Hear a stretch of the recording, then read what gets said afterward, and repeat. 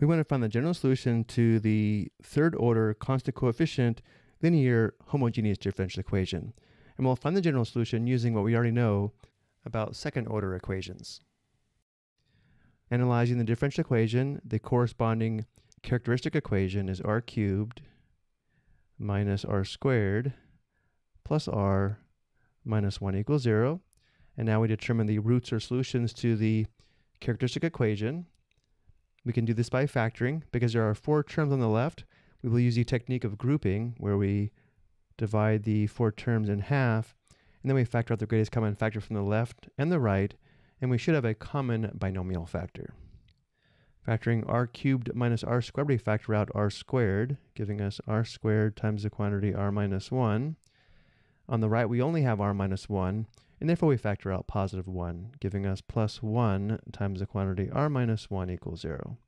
And now we factor out the common binomial factor of r minus 1, which gives us the quantity r minus 1 times the quantity r squared plus 1 equals 0. This indicates that r minus 1 equals 0, or r squared plus 1 equals 0. Solving r minus 1 equals 0 for r, we have r equals 1. And solving r squared plus 1 equals 0 for r, we subtract 1 on both sides, which gives us r squared equals negative 1. And then we take the square root of both sides of the equation, include a plus or minus on the right. The square root of negative 1 is equal to I, giving us r equals plus or minus I. We have 1 real solution and 2 imaginary or complex solutions, where if the complex solutions are in the form of alpha plus or minus beta I, notice alpha is equal to 0 and beta is equal to 1. And now looking at our notes for second order equations, we'll use number 1 and number 3 to form the general solution. The general solution is y of x equals, using the real root of r equals 1, we have c sub 1 times e to the power of 1x,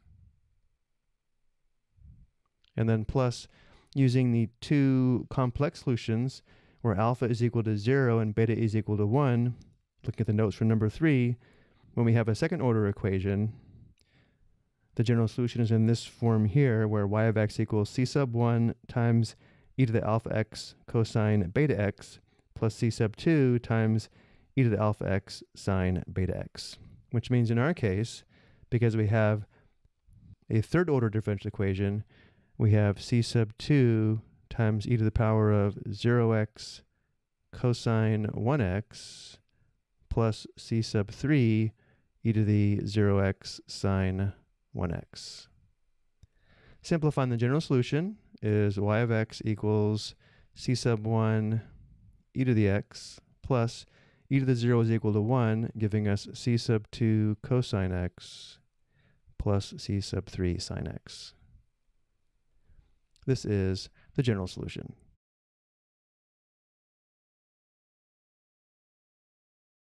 I hope you found this helpful.